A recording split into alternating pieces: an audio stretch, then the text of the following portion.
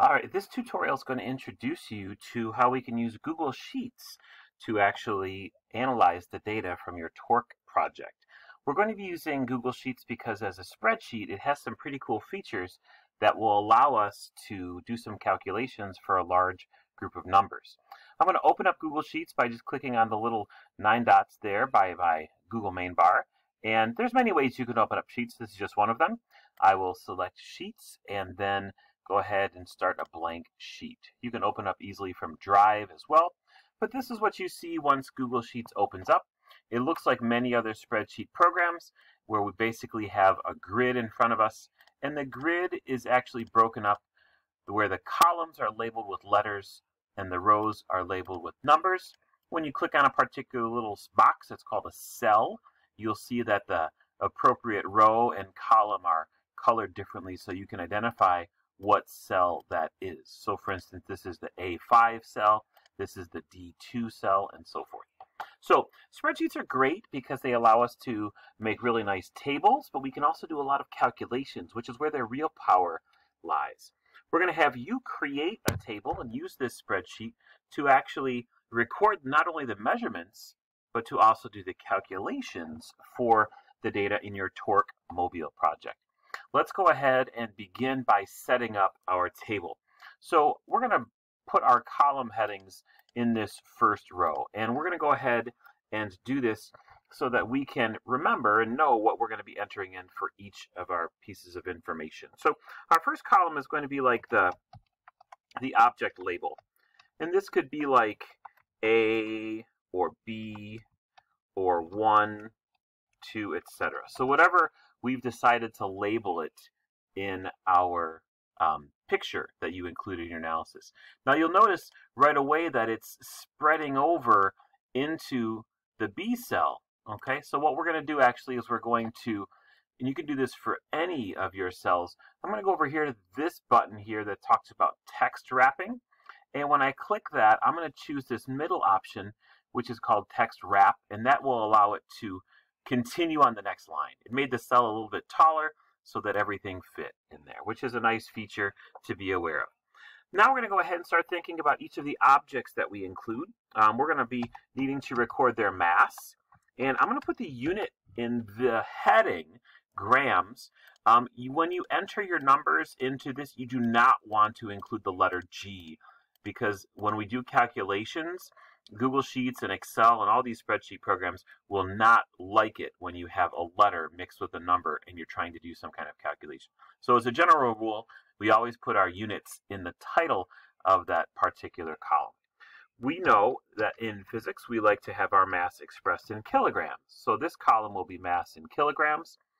This next one is going to be our weight, because that is the force in newtons, capital N, that actually will result in the torque. And then we're going to start thinking about, in calculating the torques, we need to know the distance from the force to the pivot. And you're going to probably measure that in centimeters. Oops, looks like another chance for me to wrap the text. And ultimately, when we calculate our torque, we would like it to be in meters. So we will do distance from force to pivot, and then that will be in meters. And you can see I have the need to wrap the text here. You could actually highlight all of these cells at once and click that button at the end if you are comfortable with that. And then our final column will be actually the torque that we calculate. And the torque, as you know, is measured in Newton meters.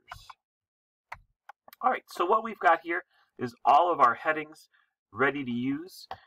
And in terms of like layout, some things that's nice to do is sometimes it's nice to make your headings bold.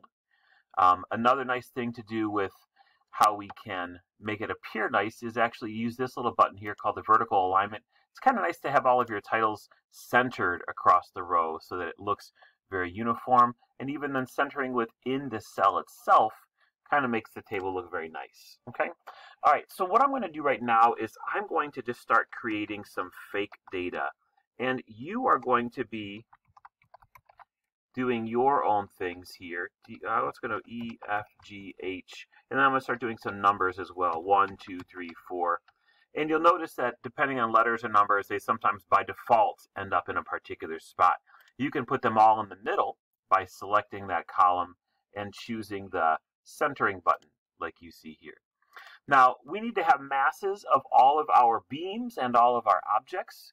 You were told to do that massing when you were actually beginning the construction of your mobile. So I'm going to go ahead and just put some numbers in here. And these are fake numbers that I'm just making up for the sake of this tutorial. And it's a chance for you to see how our calculations will work when we are going through the actual process of using this spreadsheet. All right, so these are all masses in grams. And I'm going to also enter in some distances for the pivot. And actually, I'll just put a number in there and just leave it for now. And I'm going to talk about what I'd like you to do next. So this is the number we have right now. We've got the mass in grams. Let me show you now the power of the spreadsheet. So right now, up here in this little function bar, when I click on a cell, we can see what the contents of that cell actually are. So here is B in the content cell for A3. For this one here, which is B5, it's 567. What we're going to do right now is we are going to show the power of spreadsheets by actually performing a calculation. We're going to convert from grams to kilograms. And we're going to do that so that in this column, we actually just take the number that's here and do the conversion by means of a calculation. And so here's how we do that. We want to tell the computer that I want this cell right here, which is C2. I want this one to be equal, and so I typed an equal sign, equal to this cell, which is the one right next to that, B2. I don't want it to be equal exactly. I want it to be equal to this one, but then divided by 1,000. So I'm going to do /1000 because then it will tell me how many kilograms it is because there are 1,000 grams in a kilogram. And as a result, you'll notice it's 0.234 kilograms, which was from our 234 grams. So that's the calculation that was computed here. Now notice when I click on this cell B2, it has 234 there. When I click on C2, it doesn't have 234. It has the calculation that was done using B2's cell information, that 234. So this actually is storing a calculation. And then we get the number or the answer to that calculation is displayed in the cell itself. Now, I have to do this same calculation all the way down through all of these objects. So I have a couple of choices. One, I could go ahead and just type that formula over and over and over. Two, I could go ahead and copy the formula here, because when I copy this cell, I'm going to hit Control-C to copy that cell. If I click Control-V to paste it, notice it pasted the calculation, but it adjusted correctly. Instead of saying B2, now it says B3, which is exactly what we like. So I could go ahead and copy this all the way down. Another way you can do that as a shortcut is by using this little blue square. When I bring my mouse over to that blue square, the cursor becomes a plus, and what I can do is I can drag this blue square, and it will fill that formula all the way down so that the calculations are now all finished. So it's pretty powerful that I just did all of those calculations in just a couple seconds. That's really what the beauty of a spreadsheet is. It can do multiple calculations very quickly. We're going to do that same thing one more time when we determine the weight of each of these objects. We know the mass. We can figure out the weight by actually using the results of our gravitational field strength understanding.